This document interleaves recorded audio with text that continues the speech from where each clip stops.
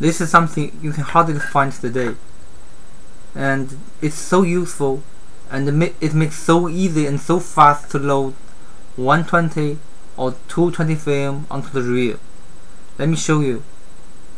First, let's put the reel onto the right wheel. The black ends should go together. The black ends should go together. You can see there's a small hole here. It should align with the clip here. There's a clip here. Align them and push them together. Now align this red stopper with the red stopper here.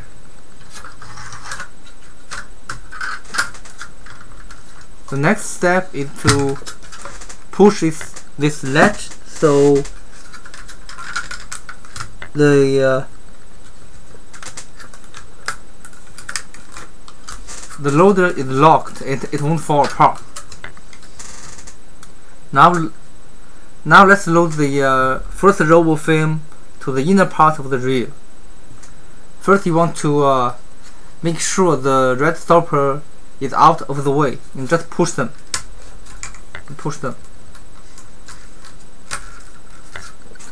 Now lower the guide and turn the wheel until the clips are right in front of the guide.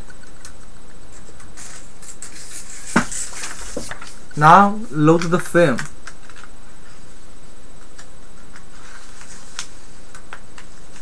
Go through the guide and make sure you secure the film in the clip.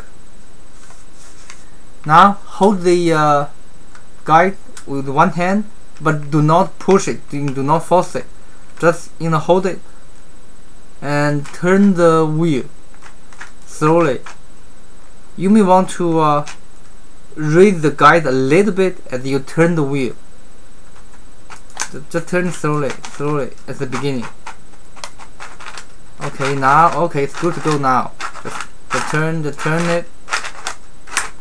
Look how easy it is to load the film.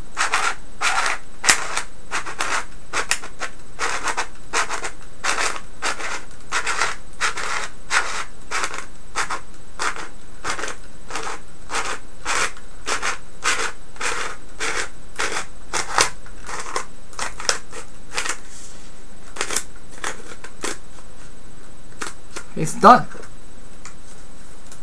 If you want to load the second row of the film, just push the red stopper in and lower the guide and make sure the clips here are right in front of the guide. Then you do the same thing. Please note that there's a big gap between the film and the stopper, and this is a 120 film. So this is why I believe inside of the stopper you can load one 220 film, and also I tried myself. I think outside the stopper you can also load one 220 film. So with this one reel you can hold two 220 film, and it is much better than the other type of reel you can find.